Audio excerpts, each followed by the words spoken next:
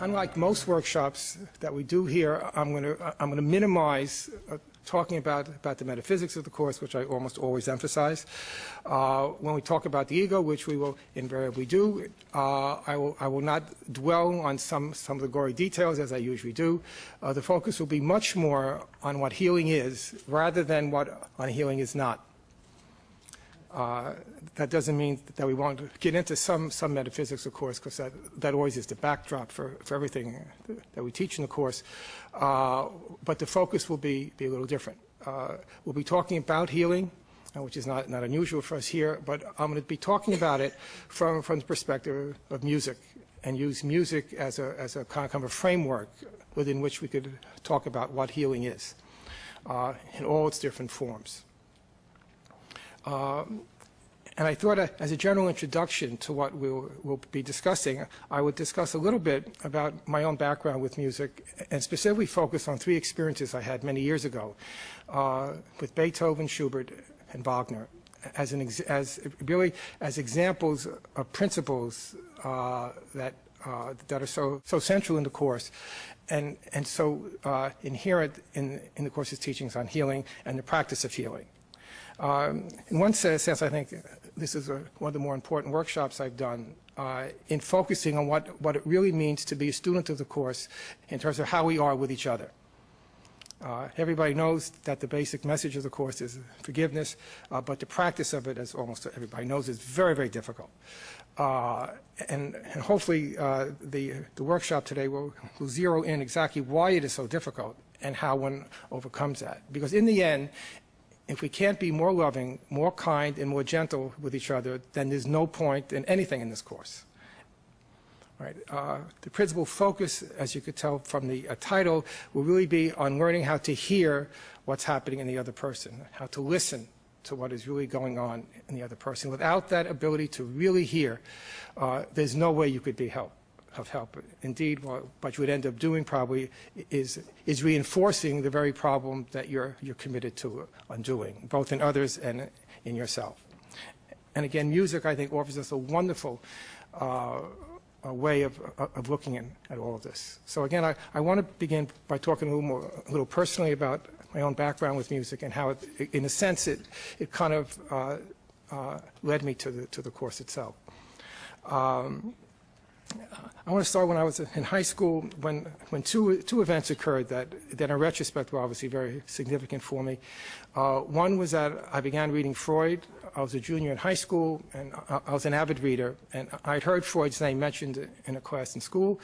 And I was looking in the library one day, and I came across a little book, which is kind of a summary of Freudian theory. And I began reading it, and I fell in love with it. And I began to devour everything I could read about Freud and Freud himself. At one point in that period, I read The Interpretation of Dreams, and God knows what I understood. I think, I was only about 16 years old. But I recognized that there was something really important in his work. And then I began reading other theorists as well. And it was at that point I decided that I'd become a clinical psychologist. And in a sense, I never wavered from that until actually I was midway through graduate school. But I became very, very focused that that's what I would do. And I majored in psychology in college. I went on to graduate school, et cetera. Roughly that same time, I began to develop an interest in classical music. My mother felt that it would be nice if my brother and I were exposed to music, so she joined a couple of record clubs. And so we began listening to classical music. And again, this was probably my second or third year in high school. One of the record clubs that we joined was RCA Victor, which at that point had as their introductory gift the Toscanini recording of the 9 Beethoven symphonies. And so that opened up the world of Beethoven for me. And while I loved almost all of classical music, his music really grabbed me like no other.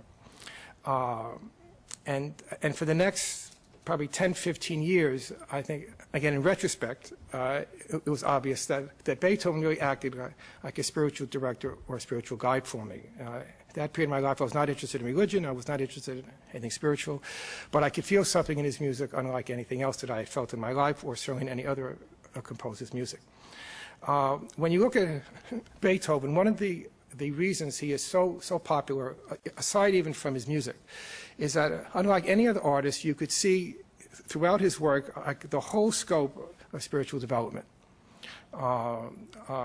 Commentators usually break his music into three periods: early, middle, and late. And you could see right from the beginning up to the end, again, that he was resolute in his pursuit. Not necessarily consciously, but you could again trace one's spiritual development through his music. One English music scholar, Marion Scott, in her book on Beethoven, divided the three stages this way, or talked about it this way: that the early stage was when Beethoven looked at the material world through material eyes. And that's the period when he was very heavily under the influence of Mozart and Haydn, the so-called classical period, where the emphasis is on form, and the works are very, very structured.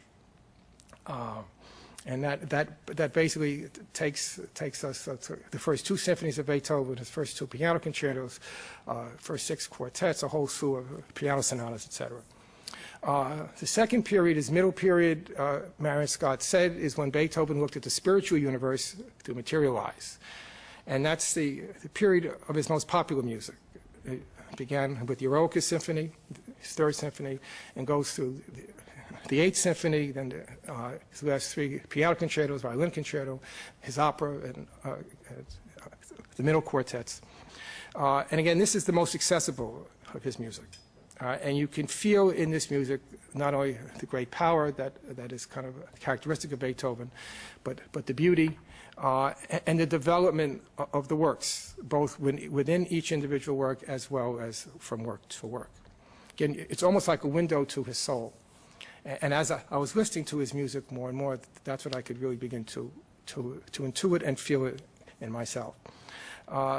The third period, which is the end, is when he began to look at the spiritual world through spiritual eyes. And this is by far his greatest music, and I would venture to say probably the greatest music ever written. Mozart is always in a separate category. You don't even talk about Mozart. Rossini once was asked who the greatest composer was, and he said, without hesitating, Beethoven. And the question was, well, what about Mozart? And he kind of said, well, again, Mozart's in a different category. So.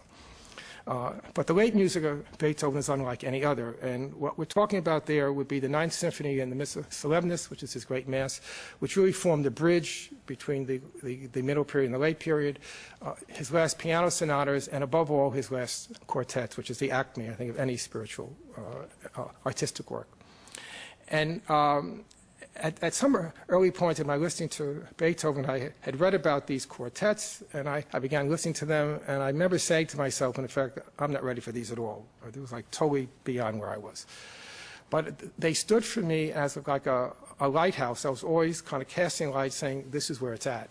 And I really began to see, again, looking in retrospect especially, that everything that was going on in my life was kind of getting me closer and closer to really hearing what was in that music. And what was going on in my life at that point was basically a 2-track experience. On the one hand, I was very clear about becoming a psychologist and doing everything that I should do to make that happen. At the same time, aware that everything I was reading, everything I was studying, had nothing to do with the level of experience that I could feel in music, and especially in Beethoven's music. And as my later college years went on, and then on into graduate school, and I began to really hear those late quartets, I realized that no psychologist came anywhere near in touching that. And I realized that I don't know what I called it, was really the only thing that was important.